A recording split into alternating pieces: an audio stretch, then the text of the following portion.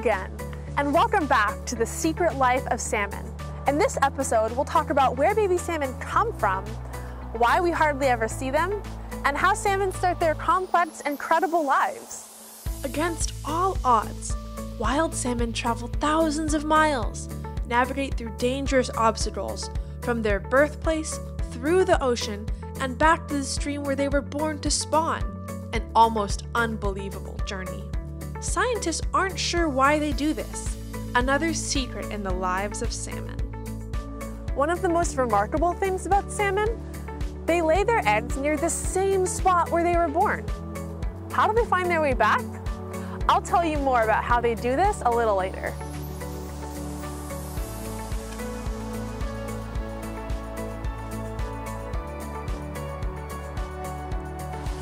The life cycle of a wild salmon begins in the cold, clear, oxygen-rich stream water, a vital condition for salmon to survive. Fast-moving streams are the best habitat for salmon because the speed of the flowing water and shadows from overhanging vegetation help to keep it cold. Colder, fast-moving water also contains more oxygen for the fish to breathe. The female salmon is referred to as the hen, and the male, a buck. Before she lays her eggs, the hen salmon makes a shallow depression on the stream bed, called a redd. She whips her tail back and forth, cleaning the rocks, mud, and debris from the bottom of the stream, making something similar to a nest, about the size of you. Once she's made her redd, the hen lays her eggs. These eggs are different from birds' eggs, which have hard shells. Salmon eggs are soft and transparent. As the hen lays her eggs, a buck swims alongside her and covers them with a cloudy white substance called milt, which fertilizes them. He has to do this within 10 to 15 seconds, or they won't become babies. After the eggs are fertilized, the hen covers them with gravel to protect them from predators and to keep them from being washed away. Depending on the species, each hen salmon can lay between 2,000 and 8,000 eggs. That may seem like a lot, but this high number is important because only 1 in 10 eggs survives to become a baby salmon. Spawning marks the end of life for the adult salmon. Both the hen and the buck will die within a week or so after laying and fertilizing the eggs.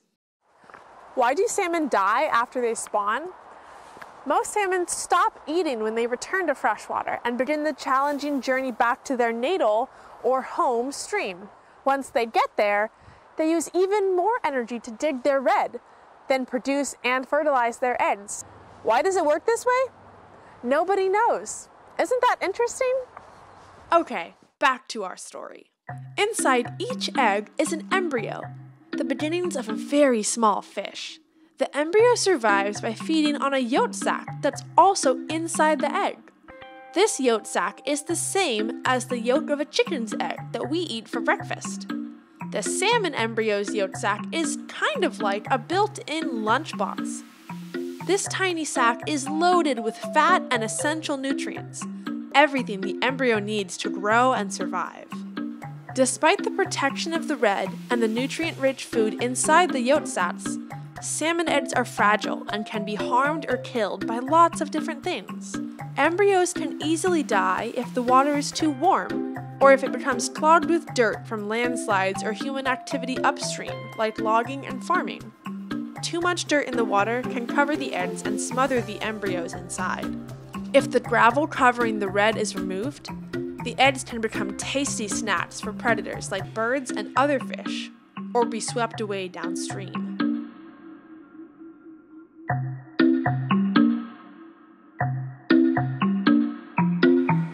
Let me show you why the hen salmon lays all those eggs. I'm holding about 100 eggs in my hands. Only about 10 of the fish that emerge from these eggs will make it to the ocean. Even more amazing, only 1 fish created from these 100 eggs will live to return home to their natal stream.